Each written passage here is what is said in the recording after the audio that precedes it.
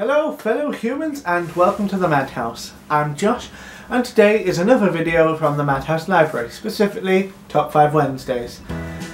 Today's subject is best series endings. You may remember a few weeks ago I did the worst series endings. Well, here's the best. I did actually film a version of this a few weeks ago, but I was quite drunk by that point, so I decided it's best not to show it.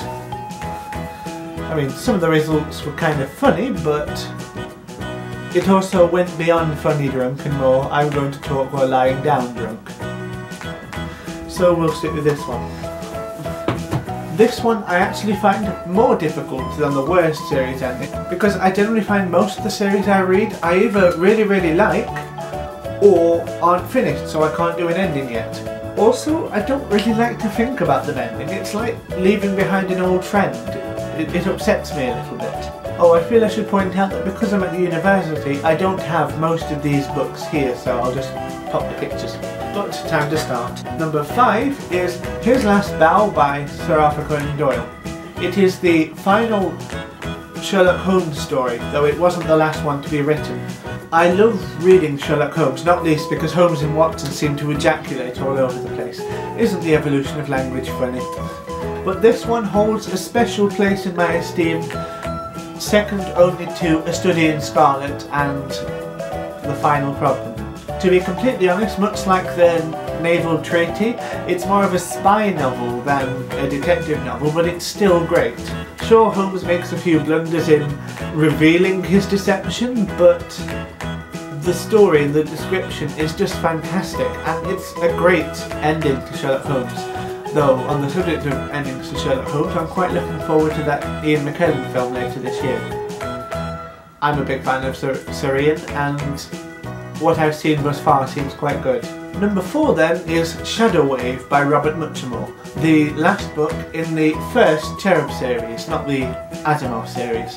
You may not know this one because they are intended for younger readers, but I started the series when I was 11, so it is a lot of fun, and it's a fantastic finale too. You get to see more of Kyle and his adventures, which is a rare thing in this series, and the closure it brings is amazing. In The Recruit, the first one, James is a spoiled, immature little boy with no future, whereas now he's a mature young man. He's got a future ahead of him. He's going to Stanford University, for heaven's sake. He's got a steady girlfriend who he tries not to cheat on actually, and he does fairly well with that. He's got a cooler head, so he's dealt with his temper, and he's even managed to meet his biological father, who, even though he was an arsehole, it's still something that he didn't have before. It's a good one. If you know the characters and have read it, you will truly love that. And if you don't, read it. The Recruit is quite good, but my personal favourite one is Divine Madness. Number 3, and I reckon this is going to be a particularly popular one amongst everyone taking part, but I still think it's the case, is Harry Potter and the Deathly Hallows. It's such a wonderful conclusion to the series, I find. Very imaginative. You get to see that Dumbledore isn't just this wise old man who's always been in that way. You get to see that, like Lupin says in The Order of the Phoenix, the world isn't split into good people and Death Eaters. Dumbledore was a good man, certainly, but he had done some terrible things. Voldemort's death was great. The film was interesting, but it wasn't quite right. Voldemort was supposed to die a very mortal death. His body just dropped. No puff of smoke, no turning to ashes and blowing away, just falling to the ground, to show that despite all of his attempts to avoid mortality and twisted himself into something inhuman, that he was still very mortal. And also the crux of the whole thing, the Elder Wand, and the reason why Voldemort didn't win straight away was just because Harry and Draco were wrestling in the manor.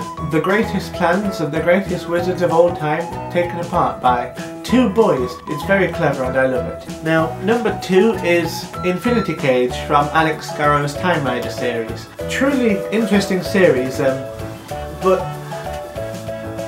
with a few shaky bits in between, like the one with the dinosaurs, but the finale was great.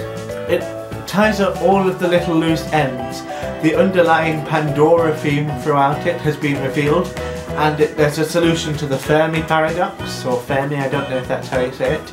You get to finally meet, is it Waldstein, or I want to say Waldstein, but he's American, so probably doesn't say it like that. And it's got some very interesting points about morality and judgment, and also about existence. Now, before I get to what in my view is the best finale to a series, there's some honourable mentions.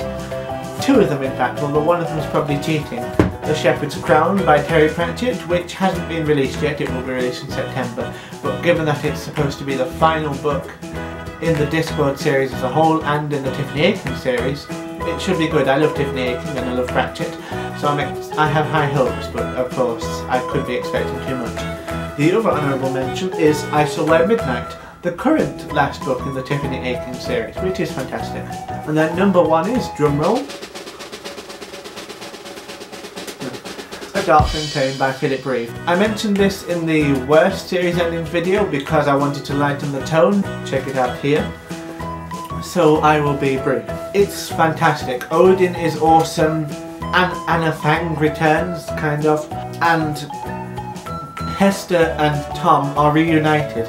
Hester is an absolutely fantastic character in that. She's so tough and strong, but it's still so sweet, and all of the loose ends are tied up.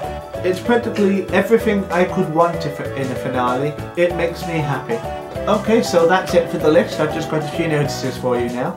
On Friday there will be a video about how books have saved your life, and also an extra video probably on Saturday, which will be my review of A Darker Shade of Magic by V.E. Schwab, which you will obviously see in the video, but you'll also see in my new blog, which is madhouselibrary.wordpress.com. I haven't put much on there yet, but I plan to. It seems kind of fun. It's mostly about books, but there's also a lot of my musings on other things that don't quite fit in with this channel.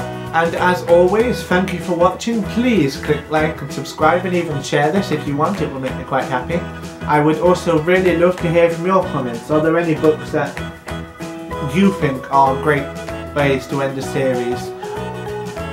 Anyway, cheers and goodbye.